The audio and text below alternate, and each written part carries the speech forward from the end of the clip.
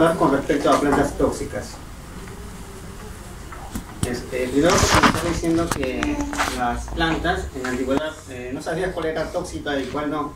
Fue así que mediante el consumo de forma empírica pudimos saber que algunas plantas hacían daño y cuáles no, y se dejaron de lado, ¿no? También se pudo ver o darse cuenta por el consumo de los animales. El consumo de animales, bueno, consumían los animales y le causaba algunos daños o problemas, digamos, digestivos o morían, y fue de esa forma que se dejó de lado esas plantas, ¿no? De consumirlas. Ahora, también tenemos que saber que todas las plantas, si bien no puede decir que son tóxicas, pero tienen principios activos, el cual si consumimos en grandes cantidades nos puede producir algunos daños. Ahora, yo he encontrado una legislación de plantas tóxicas, está con el Ministerio de Sanidad y Consumo, nos brinda una lista de plantas tóxicas, nos da con una ley y todo, pero este es de España, nos dieron una lista de un promedio de 200 plantas, pero este es de 2004, cada año aumenta conforme a los estudios, y esta lista nos vino de esta forma, ¿no? Nos da el nombre científico, la familia botánica, el nombre común y la parte tóxica. En este caso nos dice que se establece que estas plantas cuya venta al público queda prohibida o restringida por razones de su toxicidad. Ojo, un detallito. Por ejemplo, hablan de hongos, de plantas. Es decir, las plantas tóxicas también pueden incluir eso. Ustedes me preguntaron, ¿verdad? Sí. Dale. Bueno, vamos a empezar hablando de diferentes tipos de plantas tóxicas, se revelan más conocidas. Y en este caso vamos a hablar de una planta tóxica para el tubo digestivo, que es muy conocido, que es el ricino. Es una planta que pertenece a la familia de las euforias. Y bueno, en las dos componentes principales que tiene esa planta es, como todos sabemos, el aceite de ricino, que tiene el ácido ricinolénico, usado mucho en bajas dosis para laxante y en altas dosis o medianas para purgante. Pero ya no se usa mucho porque produce virulencia. ¿Cómo actúa este tipo de sustancias? Bueno, produce el peristaltismo, y ese se ve aumentado cuando se junta con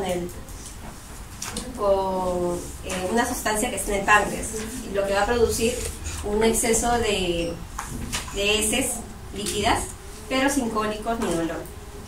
La otra sustancia que tiene esta planta es la ricina. Este es un alcaloide altamente tóxico, y ¿cómo actúa? Pues está en el grupo de las RIP, que son proteínas inactivas de ribosomas. En este caso va a inhibir la producción de ribosomas en la subunidad 28. El tratamiento para esta planta, bueno, no hay un antídoto para esta planta, pero sí solamente hay para un tratamiento sintomatológico. Lo que produce en caso de la ricina, que es el alcaloide, son náuseas, vómitos y bueno, nada más. También tenemos el muérdago. Esta planta es muy conocida, se usa para Navidad, lo hemos visto mucho, y que tiene sus sustancias tóxicas en toda la planta, pero principalmente en los frutos. Y son más que nada propensos los niños porque lo confunden con los frutos con las uvas, ¿no? Entonces, esta planta tiene las discotoxinas que van a actuar sobre los canales de calcio y, bueno, va a producir problemas en el corazón y bradiarritmias también. Bradiarritmia, ¿cómo te llamas? Perdón, bradicardias. Bueno, la siguiente que tenemos es una oreja de elefante. Es una planta ornamental y también usada en la jardinería. Esta planta, oreja de elefante, tiene dos compuestos, que es el ácido oxálico y la asparagina, en las radifias más que nada. Lo que hace el ácido oxálico es producir diarrea, náuseas y, bueno, ardor frecuente en la boca, garganta, vómitos. Y bueno, estas plantas son tóxicas siempre y cuando se ingieran en altas cantidades. También tenemos la difembaquia. Como ven, en esas partes claras de esa planta es lo que tiene el ácido oxálico libre y el oxalato de calcio. El oxalato de calcio lo que hace al introducirse es producir una irritación vocal en la boca y también en la cavidad orofaringea. Hay que tener mucho cuidado si es que puede producir edemas en la parte en el glotis, también en la epiglotis. También las dos son más. Y el ácido oxálico libre lo que hace es, al entrar en los organismos, se va a precipitar con el calcio plasmático, lo que va a producir problemas hepáticos renales y bueno, afecciones en el corazón. Hay un antídoto que no está digamos muy demostrado, pero sí se usa para ese tipo de plantas, que es el... Sí, aquí está, el nombre solamente lo voy a dar. Es el... bueno, en este caso solamente se usa corticoides nada más. Y bueno, para el dolor que producen localmente se usa cubos de hielo. Y tomar bastante cantidad de agua. Sí, el edema de glotis, supuestamente lo que es el corticoide es porque es una inflamación, ¿no? Es bajar la inflamación al incluir la lipoxigenasa 2, ¿se acuerdan? Ya, también tenemos la delfa amarilla, que es la Tebetia peruviana. Es una planta muy conocida acá y lo que tiene en orden de mayor a menor es la tebetina A, tebetina B, el rubócido, la melifolina y servina. Todos estos son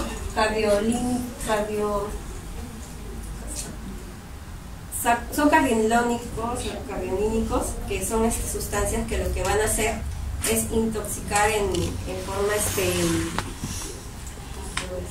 ya bien, va a entrar en nuestro organismo y lo que va a hacer es inhibir las bombas de sodio y potasio TPasa, y lo que va a producir en nuestro organismo es vómitos, dolor abdominal y también va a producir radicales. Se dice de que estas plantas en las semillas en realidad producen toxicidad de 1 a 2 semillas en niños y de 4 a 8 en adultos, y en plantas son de 4 gramos para arriba.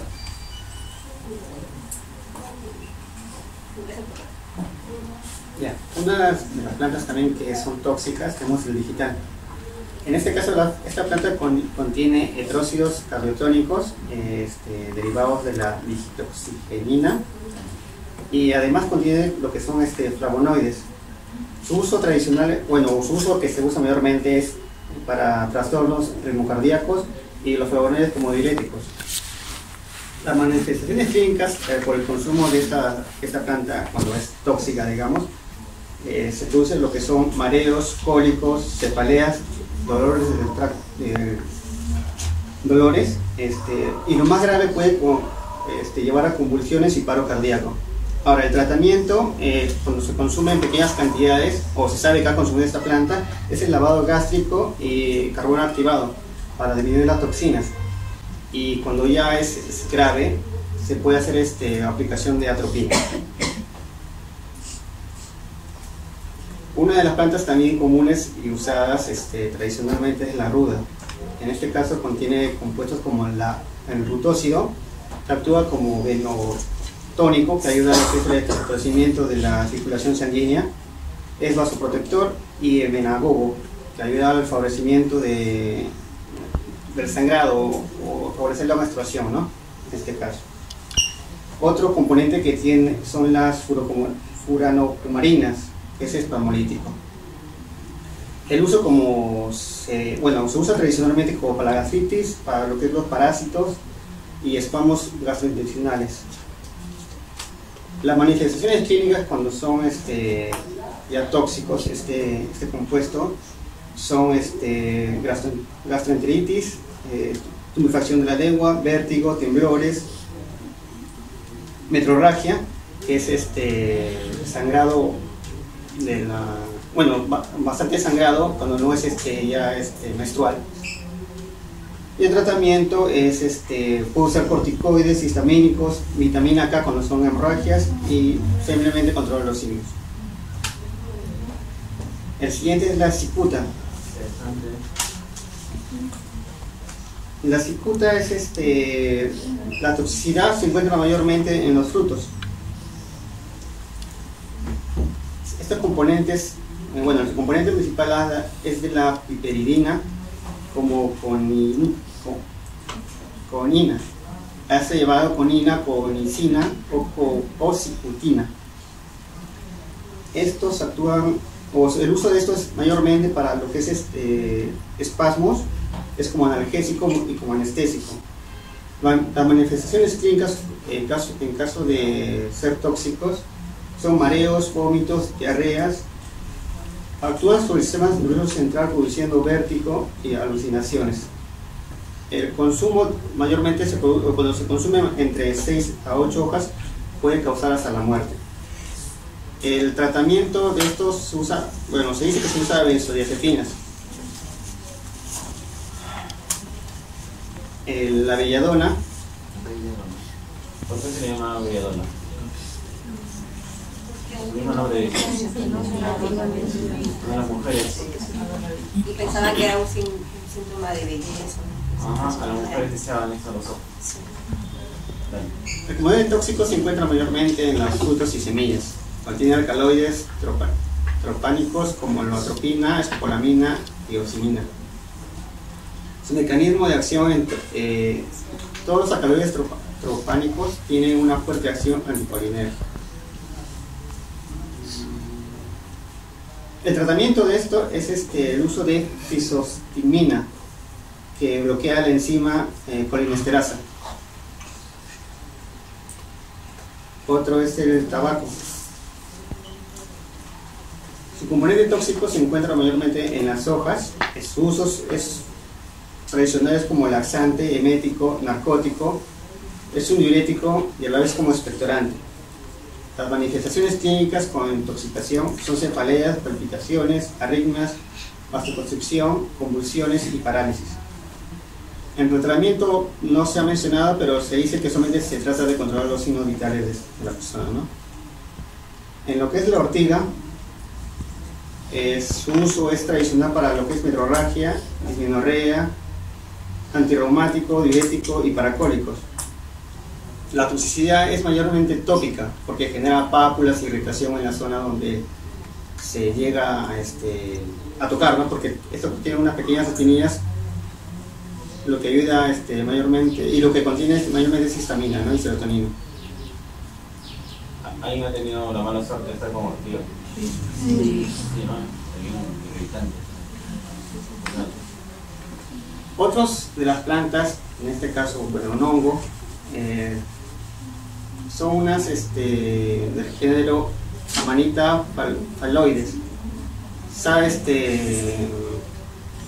Esto se confunde mayormente, el consumo de estos hongos se confunde por lo que se parecen mucho a los champiñones. ¿Ya? Sí, verdad. Supuestamente le dicen phalloides porque supuestamente parecen falo, ¿no? Órgano reproductor masculino.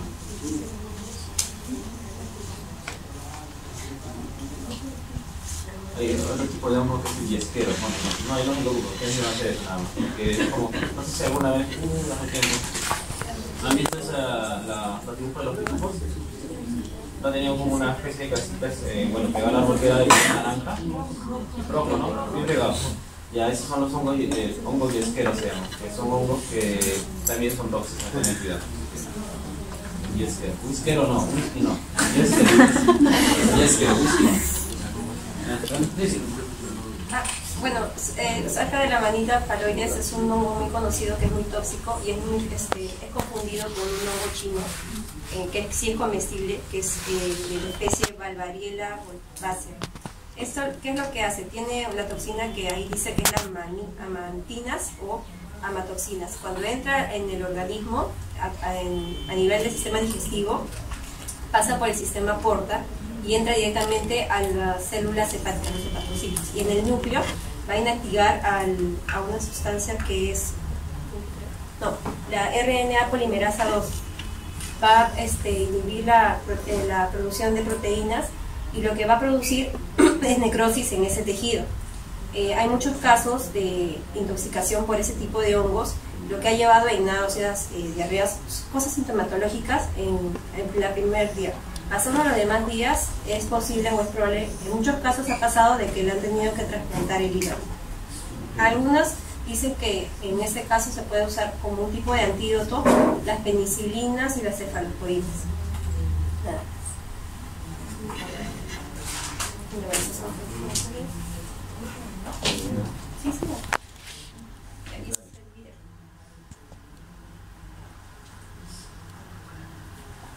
5 minutos, ¿no? Más o menos de la vida. 6, creo que me dijeron. Se debe empezar con que ninguna planta es inocua. Todas las plantas, dependiendo de la dosis, pueden causar algún efecto indeseado. Entonces, al hablar de plantas tóxicas, serán las plantas que originan alguna afección, algún malestar o alguna intoxicación, por ejemplo. Pero en general, todas las plantas pueden producir algún efecto indeseado si es que se usa más de la cuenta, o sea, no con la dosis adecuada. Si se entiende como planta tóxica una planta que tiene componentes tóxicos, pero todo depende de la dosificación. Por eso se utiliza la cicuta, se utiliza la morfina, la cocaína y todas las plantas que tienen componentes tóxicos, pero dándole una dosificación adecuada, tiene uso medicinal o tiene uso para tratamiento de algunas infecciones. Para suerte, en plantas la toxicidad es baja, es poca. Entonces la toxicidad en forma general es poca, pero hay plantas que sí tienen principios activos que son dañinos. Entonces, de hecho no se comen. Una de las formas, por ejemplo, los animales, los herbívoros grandes, nos indican quién puede ser o no planta tóxica. Porque si tú tienes un mamífero, que sea una vaca, acá o en cualquier ambiente, hay plantas que no comen. De alguna manera saben. Y a veces puede ser accidente que coman con otras y tienen problemas. El problema es que el médico, si no tiene un reporte, conocimiento de qué cosa es el que está intoxicando, cómo combate, pero lo que hace es provocar el vómito, el lavado. Pero ¿qué pasa con una intoxicación que fue en el campo y llega ya con serios problemas complicados? De repente hasta se puede morir. De eso he tenido reportes que en el campo no es común. Sí, se nota que conoce. Perfecto. ¿Y el tercero quién era? La profesora Rosa Flores, que es profesora acá también de botánica. Y no sale. Sí. Sí, el líquido. Esa es la resina. Es la resina o látex, que por ejemplo, esto a la superficie de la mano no es problema. Pero si esto te cae algo, lo absorbes o lo comes, puede tener problemas. Claro, si tú sabes que si eso lo haces en cuanto a la cantidad, más cantidades, y no hay tiempo de contrarrestar. Las plantas tóxicas son aquellas que van a tener metabolitos primarios y secundarios, que en lugar de, tú sabes, ellos tienen principios activos, en lugar de ser principios activos, positivos o de buen uso, van a causar molestias, alteraciones en el organismo del ser humano o también de los animales. Muchas veces se usan como medicamento, ¿verdad? Por eso es que ustedes como químicos farmacéuticos tienen que saber en qué dosis deben dar. A veces ni sabemos, porque te voy a decir que hay otra plantita ornamental, hay otra planta ornamental que es variegada, que siempre se pone incluso en los consultorios, en las salas de recibo, pero tiene una sustancia tipo látex, tipo resina blanquita, que se parece mucho a la que emite la hoja de caucho cuando tú cortas, y es altamente tóxico, sobre todo para los niños y específicamente para la vista. Entonces hay muchas que pasan desapercibidas, pero sin embargo tienen una alta toxicidad. Entonces las plantitas solamente necesitan de mirarlas, de estudiarlas, de revisar, de algún modo de repente procesar esos productos tóxicos, ¿no? Y eliminarlo y aprovechar lo bueno que tienen. Como te digo, ahorita tú habrás escuchado en la televisión y en la radio, incluso en el Congreso han dado un proyecto de ley que está casi ya por aprobarse para que el cannabis, el aceite de cannabis, se use con fines medicinales, porque se han reportado muchos casos de enfermedades, ya te digo, cáncer, Alzheimer, trastornos nerviosos, incluso cuadros psiquiátricos, los están curando. Y había incluso un grupo de personas que cultivaban, ¿no es cierto? Claro, para sacar el aceite, pero lamentablemente casi siempre lo llevamos para el lado malo, entonces las leyes lo prohíben. Pero en este caso es salvar una vida.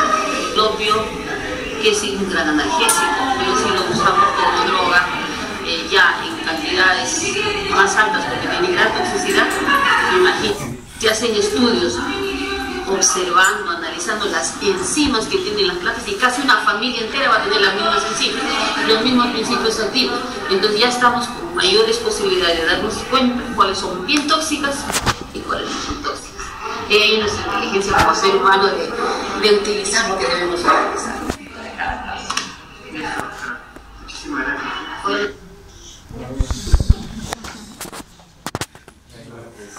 O de repente en encuestas en general, siempre es bueno hacer una pre-entrevista a la persona. ¿Qué significa? Minutos antes o de repente un día antes, no lo sé, dependiendo. Le hacen las preguntas y esta misma persona de repente les puede mejorar las preguntas porque de repente hasta el mismo docente, en este caso yo, lo haya visto. ¿Sí? O puede de repente agregar otra pregunta más que de repente no lo hemos visto desde un punto de vista, de repente lo he visto toxicológico, no lo he visto desde un punto de vista medicinal, ¿no? Como salió acá en el video. Hay que verificar esos datos, por favor. ¿Y para qué? Para que también le den un tiempo al docente o a la persona que está, para que recuerde, guíe un poco las ideas y pueda hacerlo como bueno, han hecho los docentes de acá, ¿no? A ver, comentarios en voz alta. A ver. Hoy día hemos visto abestosis en cuanto a lo que es el amianto, por otro nombre, y la clasificación específicamente los anfiboles, específicamente esa palabra, anfiboles. Lo que hemos visto en cemento, específicamente nos vamos a centrar en lo que es la silicosis. ¿Ya? Lo que hemos visto es la silicosis. En la asbestosis estoy diciendo amianto, anfibolis y el cáncer que puede provocar al pulmón. ¿Estamos? De que en eso, ¿cómo puede provocar el cáncer al pulmón? Acuérdense que hemos hablado del eternit,